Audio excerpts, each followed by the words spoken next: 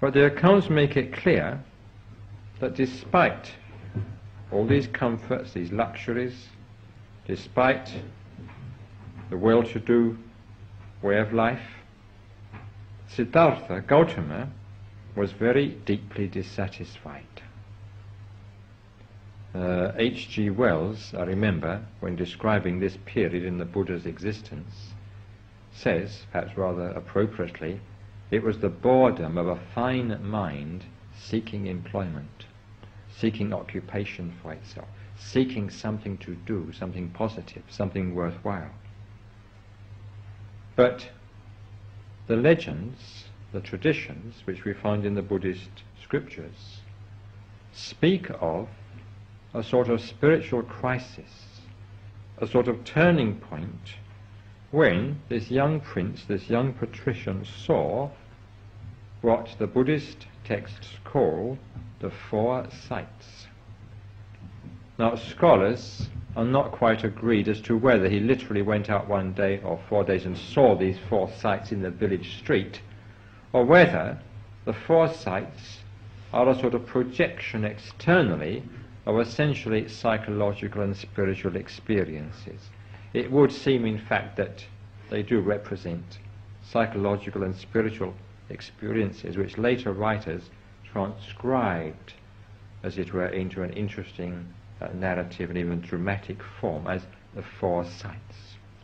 But these four sights are very expressive, they mean a very great deal, and they summarize, even they crystallize in a very powerful form certain fundamental teachings of Buddhism, and throw and cast a very great deal of light on the Buddha's own early inner spiritual development. So the story goes, the legend goes, that one day, one morning, when it was a beautiful, bright day, the sun shining, the Buddha felt like going out in his chariot. So he called his charioteer, whipped up the horses that went out into the village, drove around, and then suddenly the Buddha saw his first sight. He saw an old man. And according to the legend, he'd never seen an old man before. Now, if you take it literally, it means he'd been shut up in his palace and hadn't taken much notice of other people and hadn't really realized that there was such a thing as old age. But you can take it in another way, because sometimes we see something as though for the first time. In a sense, we've seen it 100, 1,000 times before, but one day, a moment comes, a moment strikes when we see it as though for the first time, as though we'd never seen it before. And probably it's something like this which happened in the case of the Buddha, when he saw the first of these sights, the old man. And this gave him a sort of shock. And he said to his charioteer, "Who on earth is that?" Because there was the old man, and in India, old people look really old. When a woman's 40, she looks about 80. And men also pretty much the same because of the climate and the hard life. So there was this old man tottering along with a stick and a long white beard and the rheum trickling from his eyes, just able to support himself and move along. So the Buddha said, "What is this?" And the charioteer, we are told, replied, "Well, this is an old man." So the Buddha said, "Well, why is he like that? Why is he so bent? Why is he so frail?" So the charioteer replied, "Well, he's just an old man." So the Buddha said, "Well, how has he got like that?" "Well, everybody gets old. It's natural. It just happens." Then the Buddha asked, or the future Buddha rather asked, "Well, does this happen to everybody?" And the charioteer replied, "Yes, indeed, it happens to one and all." And the Buddha then put the crucial question, "Well, will this happen also to me?" And the charioteer, of course, had to reply, "Yes, even to you. Young as you are, this must inevitably happen one day. One day you will be old." So this word of the charioteer struck the future Buddha like a thunderbolt, as it were, and he said, "Well, what is the use of this youth? What is the use of this vitality and this strength if it all ends in this?" And very sick at heart, very despondent, he returned to his palace. And this was his first sight. And the second sight was the sight of a sick man. It's as though he had never seen anyone sick before, and he realized that all human beings are subject to sickness, that human life is prey to sickness of various kinds, and he had to face the fact that he too might at any time, healthy as he was, strong as he was, be struck down by sickness. And then the third sight that he saw was the sight of a corpse being carried to the burning ground on a stretcher. And you can see this sight in India any day. In India, a funeral is a very interesting thing, and it's a very public thing. Here, when you die, you're smuggled away in a little box, and that's that.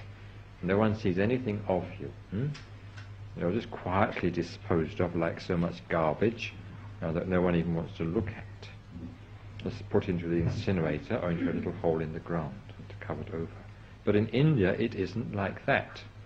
When you die, you're laid out very publicly in the best room of the house, and all your friends and all your relations come and have a good look and say, ah, well, looks just like old so-and-so. Yes, it's him to the life, as it were. Well, he looks quite happy, quite peaceful. Yes, bye-bye. And they shed a tear too, throw a few flowers on the corpse, and then the corpse is hoisted onto the shoulders of 4 strong men and borne through the streets with the face still uncovered. And the corpse is jolting along on the shoulders of these people, and it's a hot day, and crowds of people are following behind, and the people passing by, they look and they say, oh yes, look, it's old so-and-so, didn't know he was dead, look, they're going to take him to the burning ground. And this is what happens in India. So the Buddha saw a procession of this sort, people moving along the corpse, and he asked the charioteer, what on earth is this? The charioteer, which seems to have been quite a wise man, the charioteer said, well, this is just a dead body. And of course the Buddha asked, well, dead? What's happened to him? Well, you can see he's stiff, lifeless, doesn't breathe, doesn't see, doesn't hear. He's dead. So the Buddha sort of gave a gasp, and he said, well, does this happen to everybody, this death? So the charioteer drew a long sigh, and he said, well, I'm afraid so. And of course the Buddha realized it would happen also to him one day, so this also struck him, this revelation, as it were, very forcibly, like a thunderbolt. And he was brooding over these things. He'd come up against what nowadays we call these existential situations, which one can't escape from. You don't want to grow old, but you can't help it. You don't want to fall sick, but you can't help it. You don't want to die, but you can't help it. So you start asking yourself the question, well, how do I come to be here? Here I am, a living human being. And I can't even live as I want to. I want to go on living forever, young and strong and healthy. But it doesn't happen like that. I don't want to die, but I have to die. So what is it that has brought this situation about? Here am I with this urge to live and to go on living, but I've got to die. Why? What is the meaning of it all? Why this mystery? Why this riddle? Why have I been made like this? Is it God who is responsible? Is it fate? Is it destiny? Has it just happened? Is there an explanation? Or is there no explanation? In this way the Buddha was brought up against these existential situations of life and death, and he started thinking about them very, very deeply. But he saw a fourth sight. And this sight was the sight of what in India is called a sadhu, a holy man, walking along the village street with his begging bowl, going from one door to the next for alms, very quietly, very peacefully, in very ordinary dress, a yellow robe, a saffron robe.